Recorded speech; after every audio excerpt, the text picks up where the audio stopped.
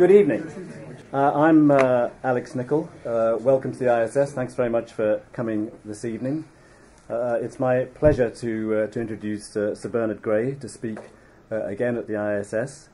In actual fact, both Bernard and I were introduced to the world of defence by being appointed defence correspondent of the Financial Times at different times many years ago.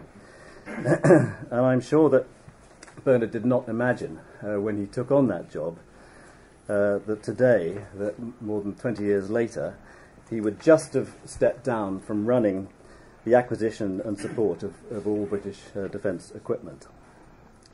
Bernard was asked by a Labour Defence Secretary, John Hutton, to conduct a review of defence procurement, and he produced a Trenchant report that many of us will remember. And then he was appointed by a Conservative Defence Secretary, Liam Fox, to put his own proposals into practice. And now, having really restored a lot of order to the process, he's going to offer some straightforward observations about a complex business. Today's event is on the record, and Bernard, we look forward to what you have to say. Thank you very much indeed, Alex. Just to reinforce the point about the FT, union closed shops as a general proposition may have disappeared from the United Kingdom, but the closed shop of Financial Times defence correspondence is in full and working operation, just in case there's any doubt about that. All senior appointments done. Indeed. Louis Mayer, the movie producer, once made the rather sensible observation that you should never make predictions, especially about the future. I've always had that very much in mind as a pragmatic person. So in trying to look both at what's happened and what might happen, I have in mind very much that life has a way of intervening and turning a state of affairs that you imagine is going to turn out into something that it isn't.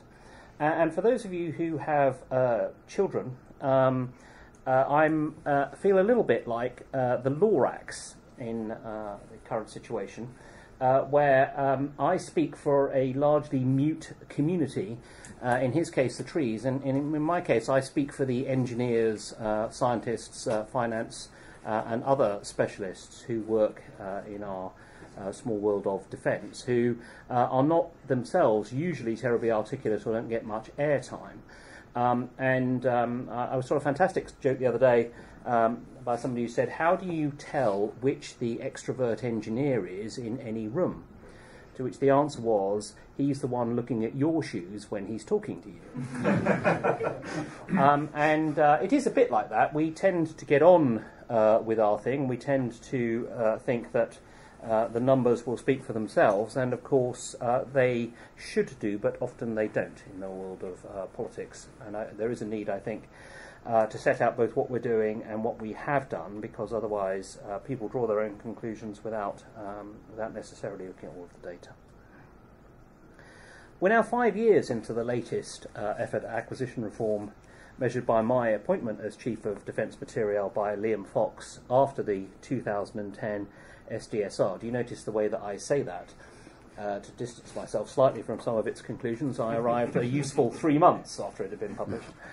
But put another way, we're 7 years into the current process if we measure it from the point where Lord Hutton, on a rainy Thursday afternoon in November, asked me to look into this whole subject for him in late 2008. It's 17 years since I first worked on this issue with John Dowdy and his colleagues at McKinsey for Sir Robert Walmsley and Lord Robertson in 1997-8. Whichever measure you take, it's time enough then for something to have happened. But I think viewed through a slightly wider lens, this is not that much time at all, because it's almost 50 years since Lord Rayner first recommended that the UK should establish the Procurement Executive to professionalise defence acquisition. And it's 76 years since the Ministry of Supply was formed to coordinate armed forces acquisitions as the Second World War gathered. and 69 years since the Ministry of Supply's remit was expanded to include the acquisition of aircraft and nuclear weapons, as well as naval and army equipment. All of these organisational changes have been aimed at improving the provision of military equipment, but lasting change has proved very difficult. Why is that? What is it about military acquisition which is so resistant to reform? Apart from stopping to observe that intractable problems make great careers for many people, myself included, I have to say, you should ask anybody who's been working on nuclear fusion about that for the last 50 years. In my view, the reason that acquisition form has proved such a hardy perennial is because many of the efforts to tackle it have sought to address the symptoms of the disease rather than the causes. In particular, most reform efforts have focused on two themes. First, the centralisation or decentralisation of responsibility. The establishment of the Ministry of Supply and the creation of the Procurement Executive were centralisation efforts which came to encompass not only the production of all conventional nuclear weapons, but also military scientific research as well. The abolition of the Ministry of Supply and the Levine reforms, placing budgetary responsibilities with frontline commands 4 years ago, are efforts in the opposite direction. Advocates of centralisation argue that scarce skills should be consolidated for maximum effect and efficiency.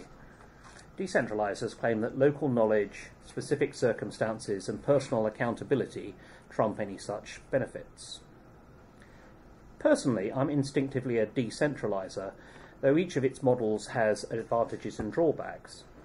But I think it's beyond serious doubt that the creative destruction of Silicon Valley, however chaotic, has produced superior results to the relentless uniformity of Gosplan. Of course, in defence acquisition, we don't have the kind of unfettered animal spirits that have driven the global IT revolution, more's the pity, but as a general principle, it's wise, I think, to be suspicious of arguments for centralisation, particularly when attached to the notion of efficiency. The Soviet Union was many things, but I wouldn't say efficient was one of them. In any event, neither centralisation nor decentralisation offers any real insight into the causes of the problem. They are both genuine efforts to apply the best possible decision-making to the utilisation of scarce resources, but they are not of themselves core to the argument. In short, they're unlikely to make your fortune, in whichever industry you occupy, unless you happen to be in consultancy, where many fine houses have been bought as this concertina has expanded and contracted in fashion over the decades. I hadn't honestly got you boys in mind when I said that. The second main theme is related to the first, but I think it is distinct. It focuses on the need to professionalise defence acquisition, often by harnessing private sector skills or techniques to the benefit of the public good, in this case providing equipment efficiently. The creation of the Procurement Executive and the Materiel Strategy of the last 5 years have both laid substantial emphasis on this strand of thought. As might be expected, I do have more sympathy with this approach than with the rather sterile centralised-decentralised debate. But while they both are important issues, professional skills are not enough on their own to produce complete results. It takes more than technical competence to achieve greatness, something I'm sure Jose Mourinho is reflecting on just at this moment. If neither of these two things are the essence of the issue, then what is? The following observations will probably sound trivial to you in this context, but it's stunning how much they have been ignored by practitioners over many decades, and in particular over the 2000s. But sophistry is seductive, and people love to believe that their world is uniquely complex. First, people get seduced by complexity, then they get lost in it. To see clearly what's going on, we must rise above the trees to see the forest. As Tom Stoppard observed in his play Professional Foul, it's possible to convince a man of almost anything, provided he is sufficiently intelligent. Defence sometimes feels like that, where sophistry and sophistication sometimes obscure the simplest of truths. Put another way, my great friend Ian Evans of LEK, one of the most insightful strategists it's ever been my pleasure to work with, puts it this way. Great strategy is inherently simple and elegant. It seems so obvious when you see it, and it can be instinctively understood. It's finding that great strategy that's so bloody hard. The first, I think, of these simple, strategic and unvarnished propositions is this. People should not order equipment that they cannot afford to pay for. It sounds self-evident, doesn't it? I mean, how hard can it be to realise that you can only buy what you can afford? Mrs. Thatcher was definitely an advocate of such an approach. It sounds patronising to even suggest such an idea. But it is absolutely central to the issue and is core to what went wrong during the 2000s. And it's so often ignored or underestimated by defence contracting systems around the world. It's easy to ignore affordability because the curse of defence procurement is that we're not required to pay for equipment on the day we order it. We can imagine and hope that it will prove cheaper than we think, and since the main costs don't arise for several years after they are first announced, we can travel in hope for a very long time. Yet ignoring the issue of affordability destroys huge amounts of value. If we ignore future cash flows under circumstances where budgets are limited, and they are always limited in another iron law of the universe, then inevitably we run into circumstances where we have to slow programs and renegotiate contracts when costs are higher than we anticipate. Slowing programs obviously means that they take more time for the same amount of equipment acquired at the end, the very opposite of improved productivity. A greater proportion of available funds is therefore spent on overheads, corporate centres, finance departments, carpets, curtains, cars, lunch, training team away days, the business of heating and keeping factories going, etc., and less is spent on developing or manufacturing the equipment required for the front line. It means less of the very valuable pool of limited money is available from defence departments to make its way forward to our armed forces. Many military colleagues still believe that it's better to get something started, even if available funding is inadequate, than to accommodate the reality, because, they argue, at least there will be a programme in existence for which to fight. But in fact, all this entryist approach really does is to ensure that defence gets less equipment than it otherwise would for the money available. I first ran across this issue in 1997 when I worked for Lord Robertson. As part of a regular in-year savings exercise, the Ministry of Defence Finance Department, and I will protect guilty by not naming names, though I could, tried a laundry list of possible measures on me to test whether they might pass muster with the Defence Secretary. One that I vividly recall asked us to defer 2 batches of spending on Eurofighter avionics development by 3 years. The cash flow for this measure over 10 years showed a £10 million reduction in each of the first 2 years, and then 3 years later 2 batches of increases of 10 million for a net zero cost over 10 years. Apparently cost neutral, and therefore a no-brainer.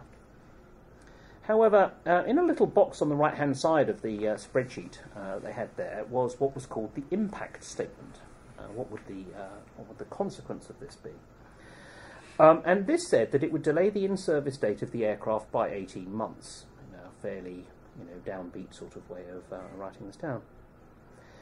I want to leave aside any operational shortfall that an 18-month delay in our largest single acquisition programme might cause, or indeed any potentially adverse impact on export sales, though both of these issues are significant.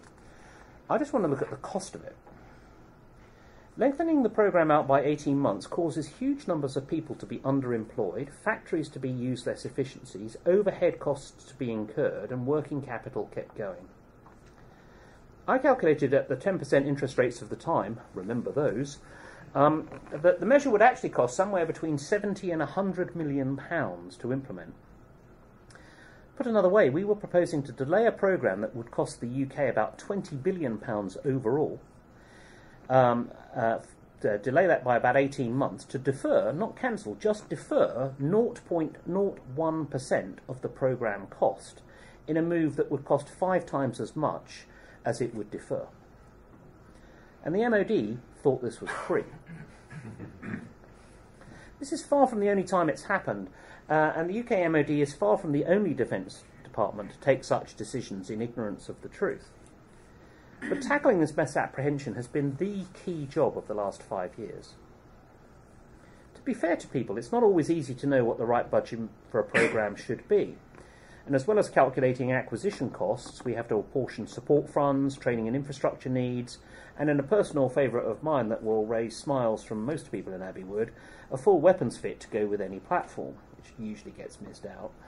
On top of that, given government accounting methods, we also need to calculate the cash flow profile for any programme over the extended period. And all of this is far from easy to do. But that's why we need appropriate contingencies at various levels in programmes to act as a buffer to mitigate the impact of these inherent uncertainties. But although it's hard, it doesn't excuse the need to try our best to achieve proper budgeting for programmes. We have to produce the best estimates we can and live within them. I've spent a lot of time talking about this because if people took no other lesson but this, it would make a massive difference to defence systems around the world. It's the single most important thing that's happened in the Ministry of Defence in the last half dozen years, and it has been the difference between success and failure in getting the MOD programme back under control.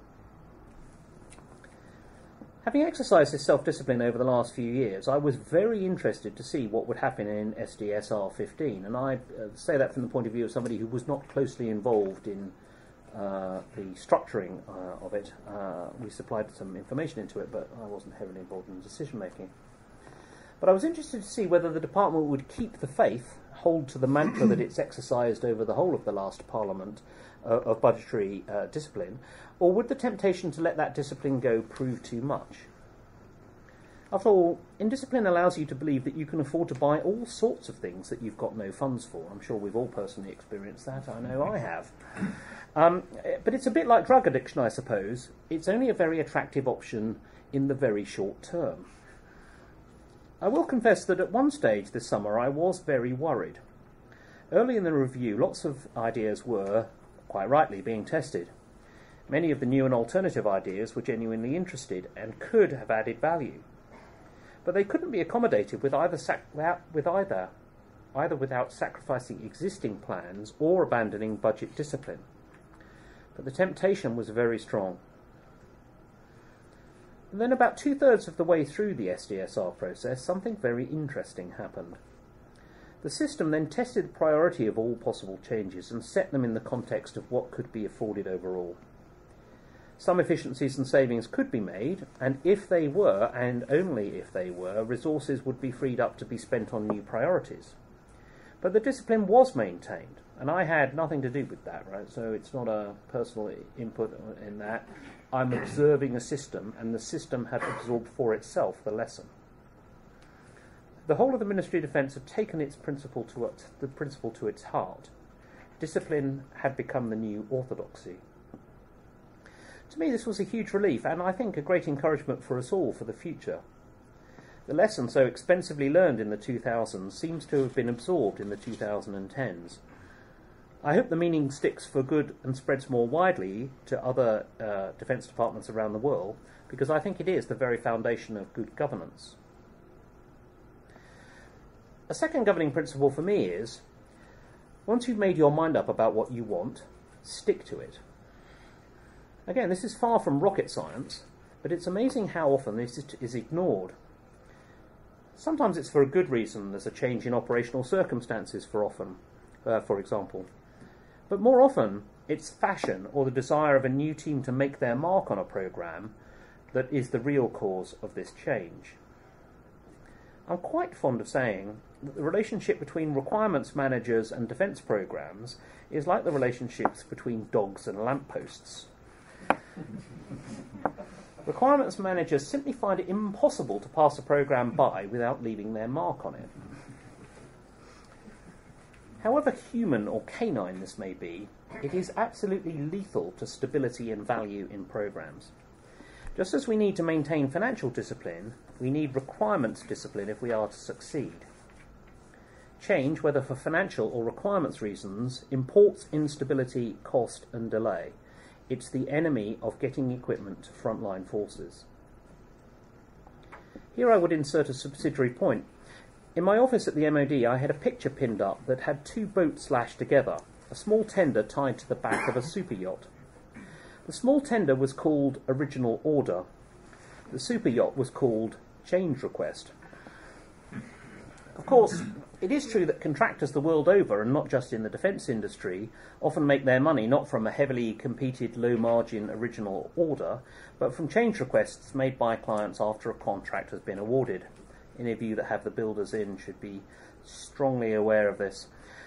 Some changes in programmes, of course, are inevitable, because not all issues can be anticipated in advance, but minimising those changes helps conserve value. Some people say that this means we should revert to fixed price contracting, but I think that's a false goal. Fixed price contracting that goes wrong gives industry every incentive to destabilise a programme and encourage change requests. We need to find a way to align interests and not set the defence departments and defence contractors in opposition to one another. Both sides need to share risk.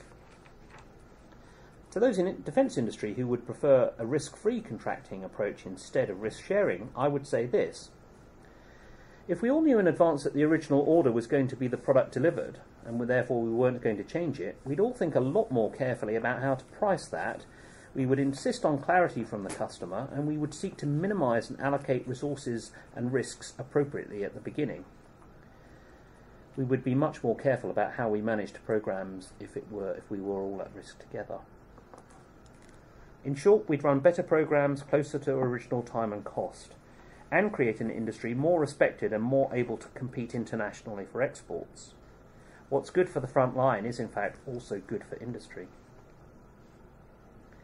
One of the things I've tried to instill in both mod teams and industry over the last 5 years is what I refer to as investment-grade decision-making. In the Type 26 programme, for example, we've spent the last 18 months characterising over 90% of the costs of the ship, whether in yard industrial facilities, overheads, labour, third-party spend. This has been done through a joint cost model, which has been worked on over the past 2 to 3 years. And we now know in detail what the costs of the programme are, where they fall, how they should be profiled, and it's much easier to construct a more sophisticated set of contractual arrangements that let risks vest in the most appropriate place if you have that information. It also makes decision-making much more rigorous. We've asked, for example, questions about where the return on investment would lie for any infrastructure work.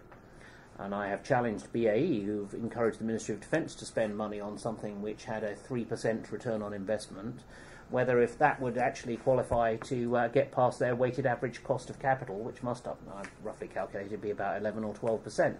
The answer is, of course, no. And then I asked them why they would want me to invest in something that they definitely wouldn't invest in. They go back and, oddly enough, come back with a better proposition the next time.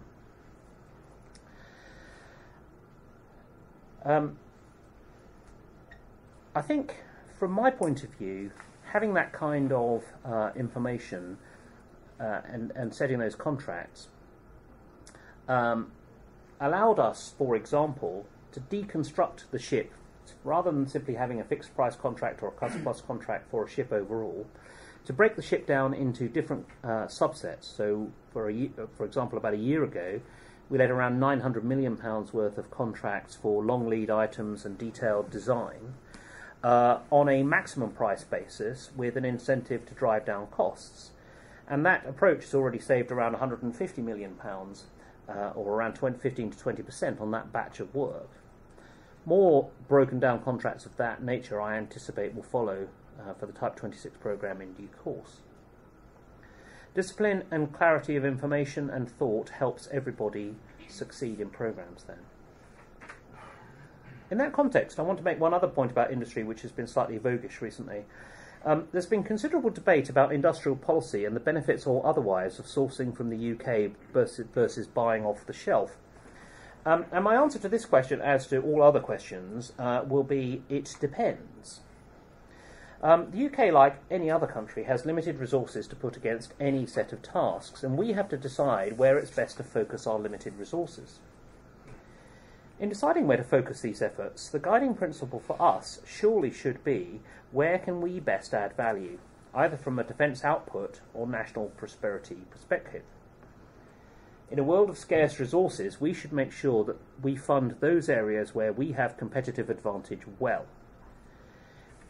Where we have less competitive advantage, we should use the intellectual property developed by our allies and buy their equipment, notably in areas where we need small volumes of specialist equipment that would never justify the cost of developing them alone within the UK.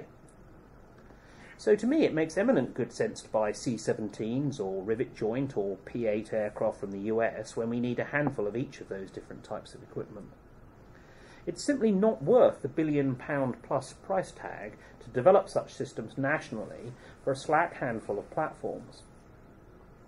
And however autarkic it likes to pretend it is, France makes very similar rational decisions about systems such as the E-2 Hawkeye radar for its aircraft carrier. The billions saved through such rational decision-making are then available for use in the development of areas where the UK can genuinely compete to the advantage of the nation and our allies. I think in many cases such cross-procurement decisions, where we develop and produce some equipments that are bought by our allies and our allies develop and procure some systems that we then buy from them as imports, is a much more effective and efficient international collaborative mechanism than unwieldy joint development activities. And I would like to see much more of that happen in a NATO context. Of course, I understand that any contractor disadvantaged by a particular decision in this vein won't like it, but there is a clear triage here for us that makes sense. Should we pick national development, cross-procurement, or joint development? The choice depends upon the economics of competitive advantage. Adam Smith had much to say on this subject, and I understand he is a very fine economist. Even if he, and no friend of the defence monopolies, I suspect. In emphasising discipline, open book working, appropriate risk distribution and clarity of mind in what to build where, I've set slightly to one side the issue of skills. It's not because I don't think they're relevant, they are absolutely critical, but more because unless we have leadership that creates the circumstances that allow skilled people to succeed, we will be wasting our time. Skills frustrated by a dysfunctional system can achieve little. Skills in the right structure are a powerful force. So I'm pleased over the past few years we have created circumstances in the Ministry of Defence that will allow skills to be effective. And we're now beginning to grow those skills in mod and industry to make the most of the opportunity that we have at hand. Within D&S, our transformation activity stresses three elements. A new people model, which essentially takes us to more market-based terms and conditions for staff. A balanced functional matrix where we operate line management and project teams, but we also have strong functions for career development, and the implementation of strong project control frameworks. Each of these are aimed at getting skills to work inside the organisation. I think there's now a much greater understanding within the defence community about the need for good project management and effective project controls in all major tasks. But what has yet to happen in many cases is for those tools to be systematically applied, and I include industry within this as well as Ministry of Defence. But beyond the implementation of those tools, it takes years of practice for those skills to be embedded deeply so that everyone across a network can instinctively embrace them, and to understand the implications of data flowing from project control metrics. We are at best in the foothills of this journey. There have been, over the last 12 months, various different commentaries in newspapers about what it takes to become an expert at something. And the rough rule of thumb is, have you spent 10,000 hours practicing something? By that measure, at least, I am now an expert in defence procurement, having spent 5 years at roughly 60 hours a week working on this subject. But I don't think that most people in most projects have spent 10,000 hours working on project controls. And until they are, they won't have automated it within their brains so that they can actually take in that data in a fairly subconscious way and use their higher functions for thinking. We're still driving using our front brain in this, rather than it being an automatic response. So importing, embedding and making these tools second nature is a vital plank for the next phase of acquisition reform. Used properly in a genuine partnership of equals between government and industry, they are the golden thread that makes programs successful for us all. Discipline, clarity, a genuine partnership, project controls and skilled people on all sides will deliver good outcomes in defence acquisition. Of that I've got no doubt. We now need to see through these changes and stay the course. One of the other besetting sins of government is to be too voguish in seeking solutions to problems and too quick to demand results. My strong plea as I leave is that people should not dig up the plant every 5 minutes in order to see how it's growing. This honestly will not help. Much has been achieved in the past 5 years that should give policymakers confidence that the course is worth continuing. In acquisition, we've taken a programme which was generating cost overruns in the billions each year in the late 2000s to one where the predicted outturn cost in each of the last 2 years has fallen. As I understand it, the National Audit Office is now considering abandoning the Major Projects Report in its current form because it believes the programme has been brought back under control. That's my generous way of saying that there isn't anything controversial in it. Instead, I think it intends to focus on the affordability of the 10-year defence programme, something that we stressed in the 2009 report, and the first point I made in this lecture. So an out-of-control new equipment programme has been brought back to stability in the last 5 years. That is a huge step forward. In support, focused effort to drive down costs has already saved around $4 billion in renegotiated contracts over the next decade, with more to come. In logistics, we've cut purchases from $2 billion to $1 billion a year, in line with our annual consumption. From a point where stocks were rising at $1 billion a year for the decade from 2000 to 2010, a rise from £30 billion worth of stock to £40 billion worth of stock, and where the policy choices that we were confronted with in 2011 were literally, should we buy more warehouses, build and buy more warehouses to put it all in, or should we sell off some of the stock at 10 cents on the dollar?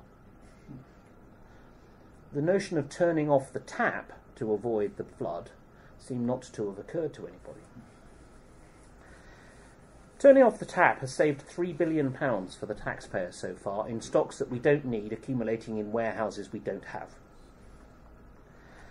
Those savings in avoiding unnecessary purchases will carry through into the future, and it means that the UK will have to borrow £1 billion less every year in perpetuity because of the actions that we've taken to control purchasing. These successes in stabilising acquisition, cutting the cost of support and putting spares on a rational footing are concrete, valuable results of the work that has saved the country billions.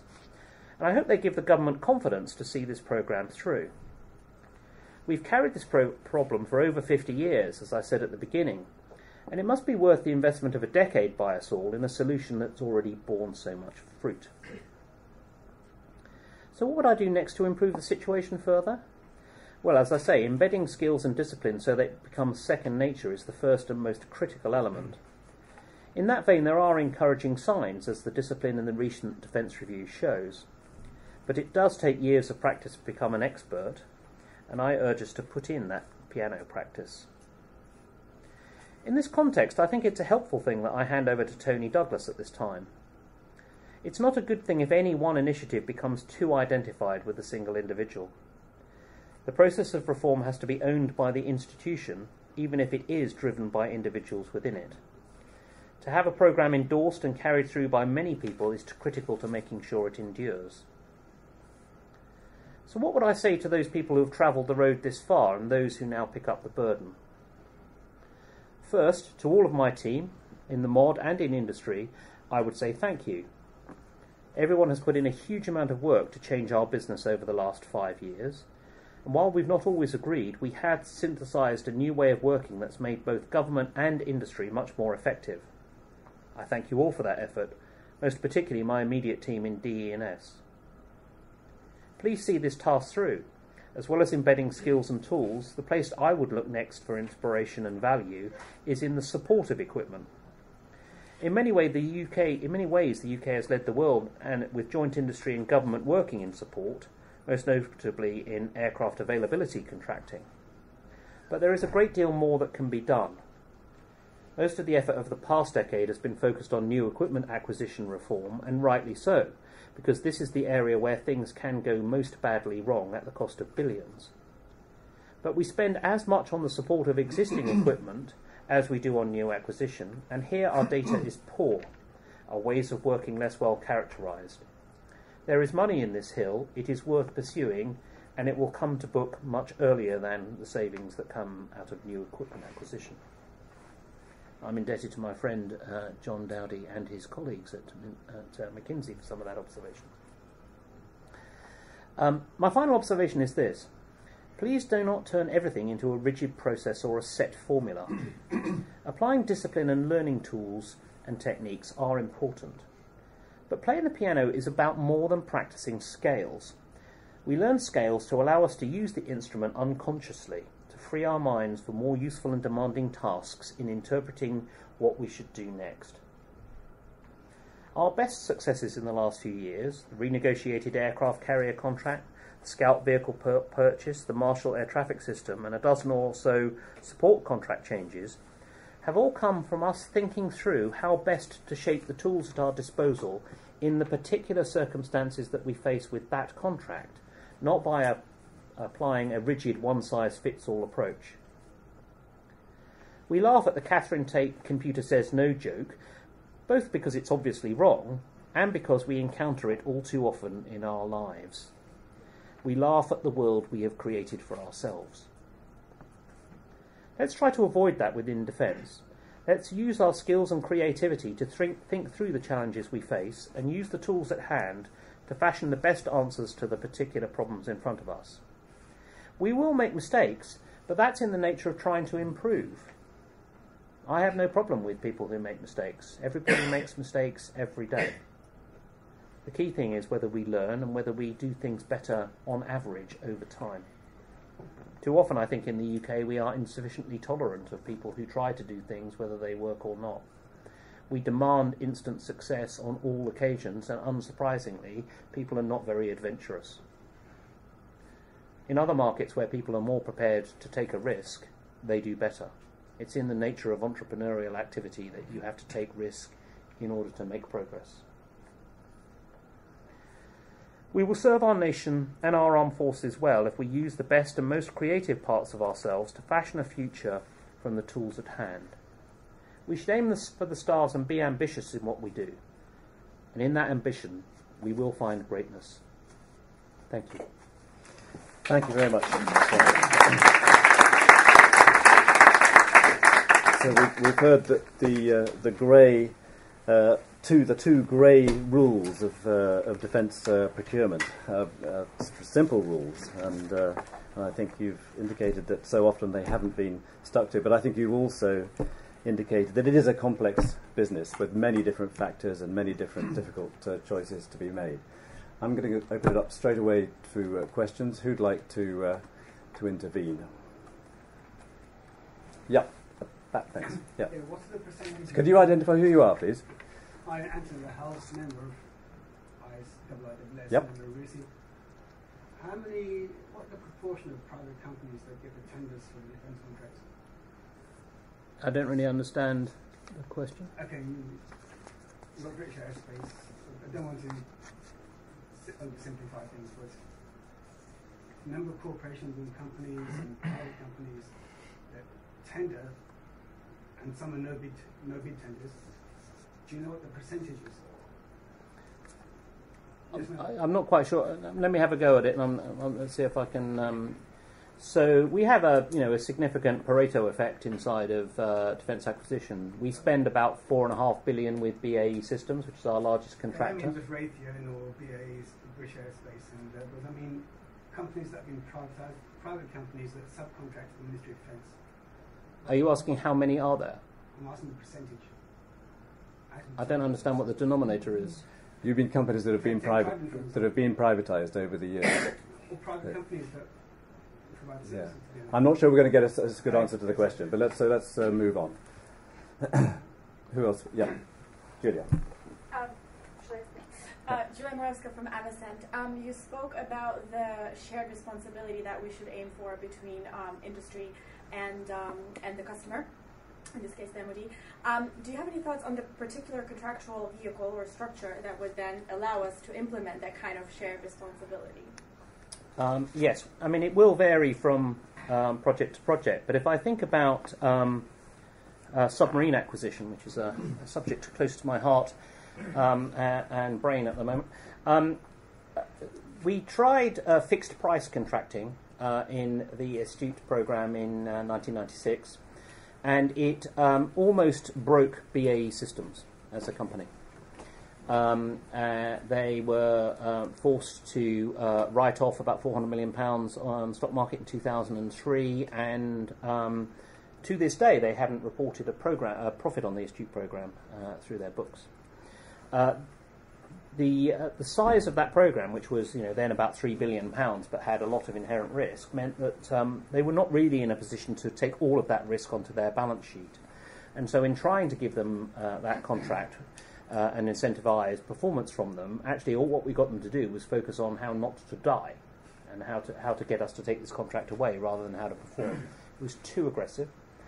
On the other hand, I think the situation we've had them in for the last decade is also not right, where essentially we have had the submarines business on sort of life support, where we've paid time and materials, and if there are any lawyers in the room, you're one of the few groups left in society that get paid on the basis of just the number of hours worked rather than some output. There's a fantastic Victorian joke about somebody sending receiving an itemised bill from a lawyer, and one line item said, "On crossing the Strand, seeing the client on the other side of the street, 2 shillings and 6pence. On recrossing the Strand, realising that it was not in fact the client, 2 shillings and 6pence." And we've been slightly in that world in submarine acquisition for the last decade, where we've effectively paid whatever bills BAE has sent, and that hasn't encouraged them to restructure and reform in the way it needs to. So neither end of the curve works for that. I'd look to do 2 things in that case. It's probably the most difficult case it's worth looking at. The first thing is to break the subject down into smaller contracts which are capable of being discharged in a shorter period of time.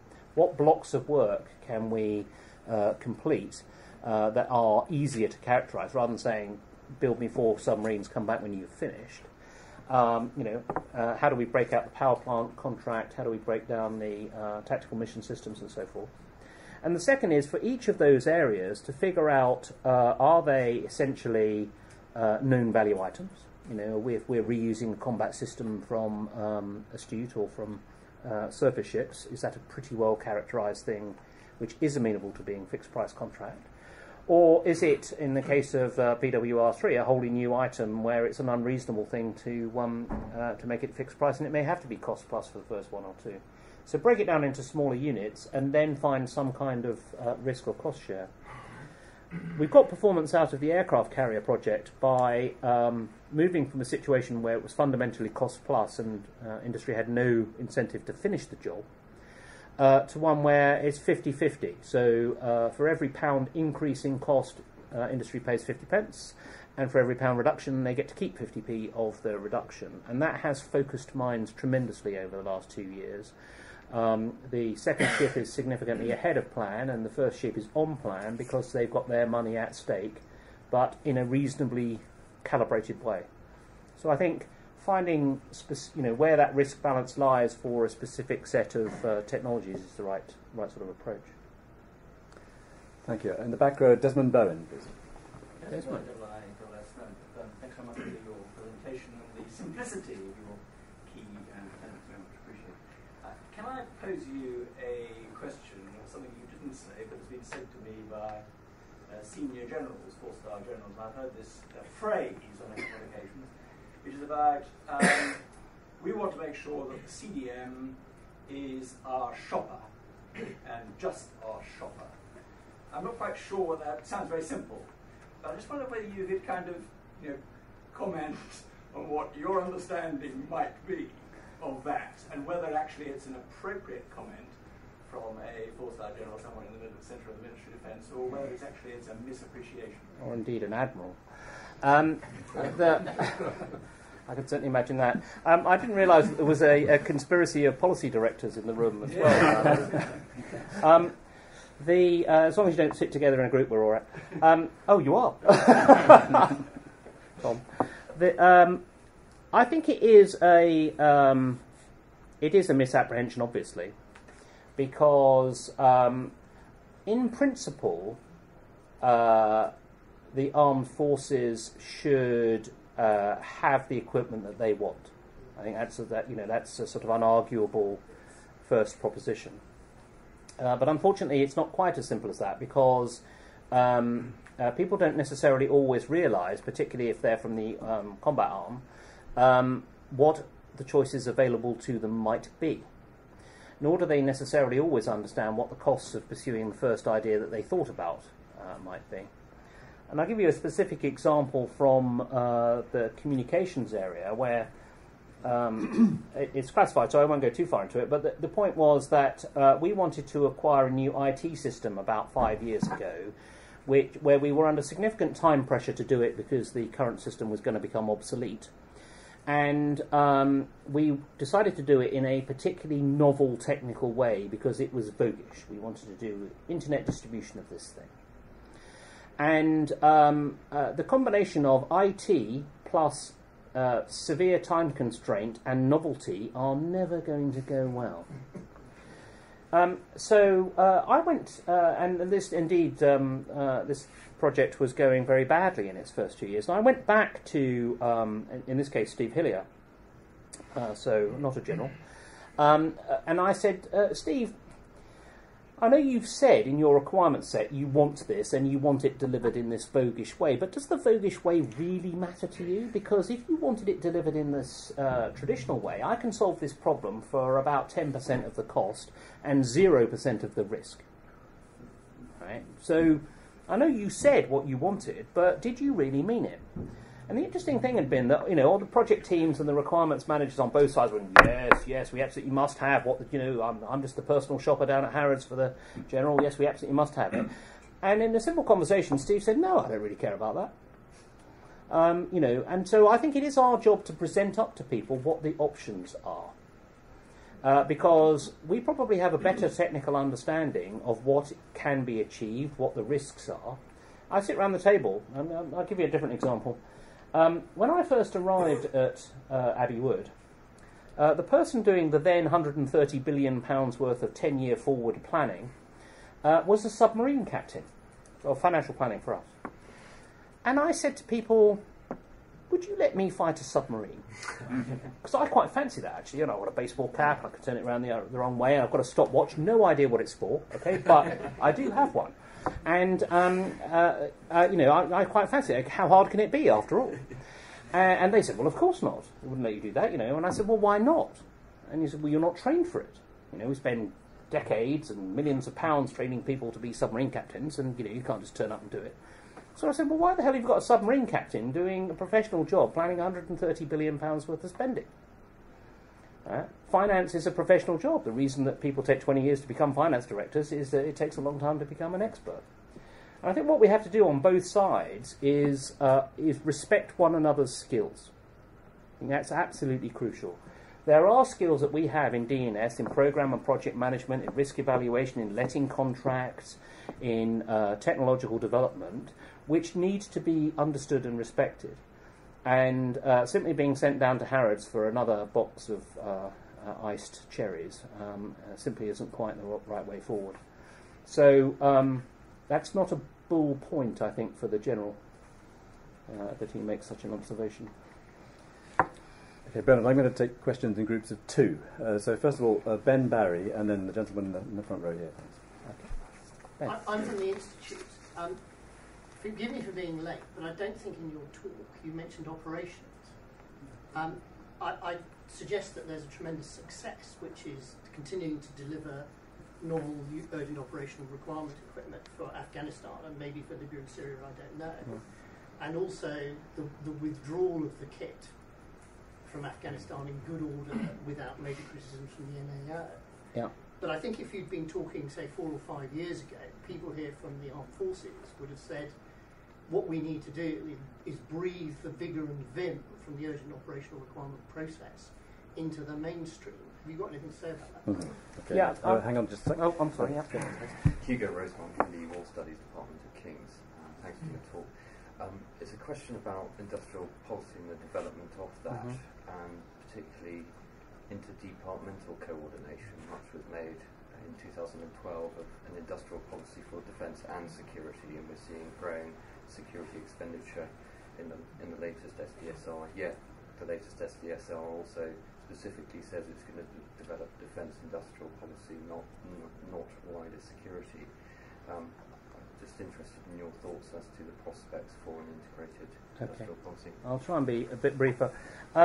I agree that the UOR acquisition process was a success, both in its own terms, in getting 3,500 ground vehicles out to Afghanistan and lots of other equipment besides quickly. It has given the Army a coherence problem after the event, which they're now struggling with about how they integrate those fleets back into a longer-term force, and that's the disadvantage. As you say, the time imperative for people is really valuable. And the reason that I didn't mention that aspect was I'm trying to look at the future where we're unlikely to face the ability to get a lot of UORs through unless the Syria situation develops very dramatically. And therefore I don't think it's likely to directly play a big part in what we do next, but I think that the time discipline and cutting through some of the red tape is definitely a good thing to do. Some of our biggest successes have focused on trying to do that. And that's why I say, think about the problem, think about how to solve that particular problem. Usually I found, actually, the centre of the department quite responsive. If we go along with something which isn't completely compliant with all of the process, we come along and say, here's how we can solve this problem much more quickly by cutting to the chase on X. Generally speaking, the department's responded pretty well to that. So I agree with you about the time imperative.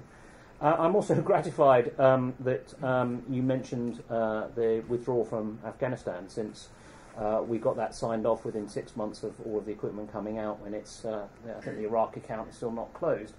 And that was a great success for everybody in the logistics point, I agree. As far as industrial policy is concerned, whilst words in defence reviews are often heavily sweated over, I wouldn't necessarily read too much into something saying it was going to be a defence industrial policy. And that's as likely to have been a slip of the pen as anything else. I don't specifically know, but I could imagine.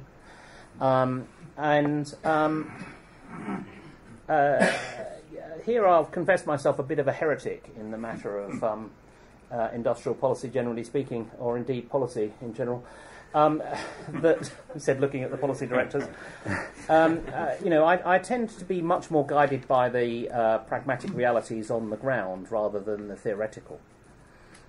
So, one of the thrusts that industry does not like about the 2012 Letwin White Paper is the very point I made about let's effectively buy off the shelf where we don't have competitive advantage and develop where we do. I think actually Oliver's completely right about that. Lots of people who've got Me Too products in the UK defence industry obviously don't like that. But for the furtherance of the UK as a competitive manufacturing nation, we need to apply money where we can actually succeed, as opposed to in sort of, slightly second-tier knockoff of things. I think it will be an interesting question, though, if we look at, to take the sort of security banner more generally. There will be a very interesting development over the next few years about how we go about acquiring, developing cyber capability. I think that is quite difficult. I don't have a good answer to it. You can see, it's a service provision, which is always much more difficult to characterise. You've got to develop a whole bunch of skills. You're not quite sure what the marketplace is for it. You've seen BAE acquire one or two companies in that area, for example. But I think a role for policy would be for the UK to decide that it wants to make a substantial effort in that direction. But to turn policy into reality, we have to put a significant amount of money against something. And there is money in the Defence Review and in Innovation Fund for that kind of area.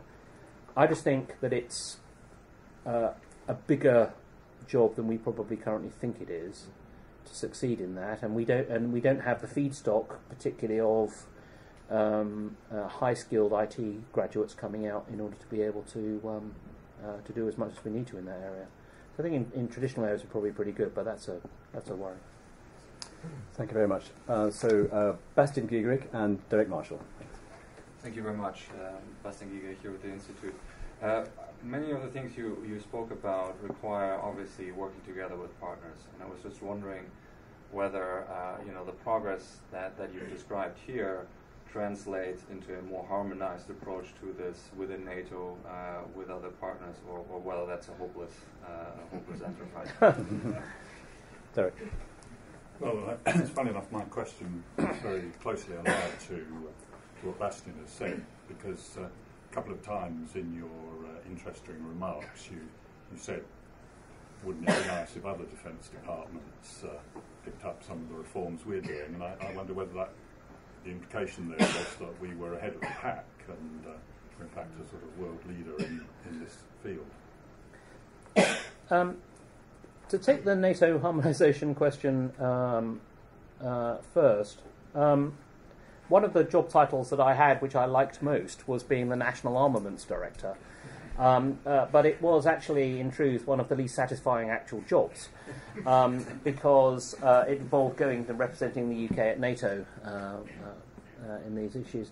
And I'm conscious that Desmond sat in the back, and indeed Lord Robertson, who some of us are seeing later on, have much more expertise in this area than me. But I am reminded of the remark in the safety brief on aircraft about first secure your own mask before attempting to help others.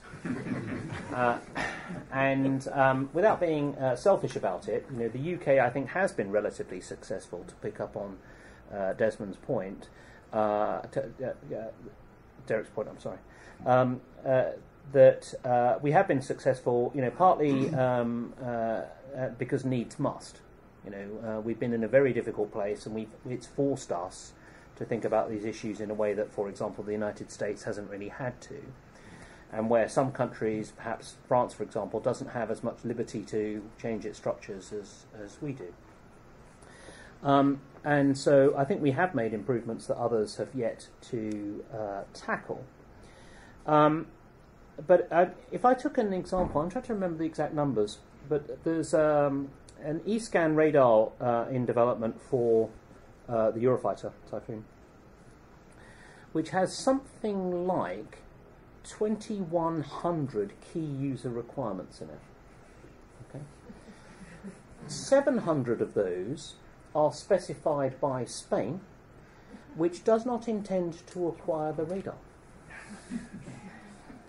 And, it's a little vignette of how we, so that's definitely a plea for the UOR approach to life. It says if you're allowed 15 years to get a decent run-up at it, you can overcomplicate anything. The difficulty is that the structure of the Eurofighter consortium doesn't really allow us to say to the Spanish in this case, well, look, are you entirely sure that you really need to specify 700 requirements for a product you don't want, or at least can't afford? And but we're not able to say no because of the sort of unanimity of decision making, which obviously also applies in Brussels. And so I'm not fantastically hopeful around the sort of traditional approach of a pan-European or pan-NATO defence approach. I've been trying much more with particularly Laurent Collet-Billon in France to develop a pragmatic approach in things like weapons, where the French, through MBDA, have developed a set of weapons for their requirements, and the British, through MBDA, have developed a set of weapons for our requirements, but we don't buy each other's weapons. This is great for MBDA, who have a wide range of weapons to offer to third parties. But it's not so good for us because we haven't had the benefit of each other's non-recurring expenditure. And if it were up to me, I would be encouraging my friend Collet-Billon to buy Brimstone, for example, and I would be buying the new MDCN ship launch cruise missile, which goes out of the launchers that we already have on our Type 45 destroyers, for example. And under those circumstances, they've already developed it. It's a low-risk acquisition for us. We've already developed Brimstone. It's a low-risk purchase for them. And we can share the cost of non-recurring that way, rather than attempt to assemble another version of Eurofighter. And I think that's a more pragmatic trading space way forward than sort of grand projet on a multilateral basis, I think. Bernard, if I could ask you a final question. Apart from mentioning the politicians that appointed you, you've tactfully avoided mentioning politics and politicians and the role of those in defence procurement. And I wonder if you would like to just reflect on that now. In other words, does politics get in the way of good decision-making in defence procurement, or is it just something that you have to factor in, or is it a good thing? After your experience, what do you think? I have, and it certainly was a commonplace observation from people that it's all the fault of the politicians would be a typical. We'd all be fine if it wasn't for the politicians messing it up, type of thing. Was a commonplace observation 5 years ago, and I don't think it's completely fair.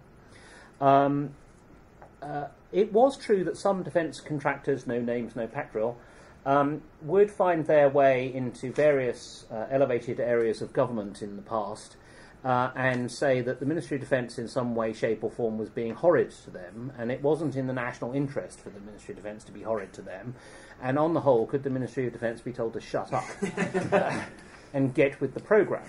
And that did happen, and I think that was to the disadvantage of a good, sound contracting relationship. But I have to confess that hasn't happened at all in the last 5 years. Because I think one of the things that everybody, there's nothing quite like a good crisis for causing people to face some truth, that it destabilised, teams in D&S in particular, who were trying to negotiate hard with industry, knowing that if industry got an answer they didn't like, they could get it reversed higher up the chain, were fundamentally disempowered by that process. And after a while you stop trying, don't you, if there's no point. So I think we did get to a bad place with that. But equally well, if I took it 20 years ago, I think D&S was Mod PE was overpowerful. So when we forced some of those contracts in 1996 onto defence contractors on the original Nimrod contract and the Astute contract, we had too much power. We could say to BAE at the time, take it or leave it. And unfortunately they took it.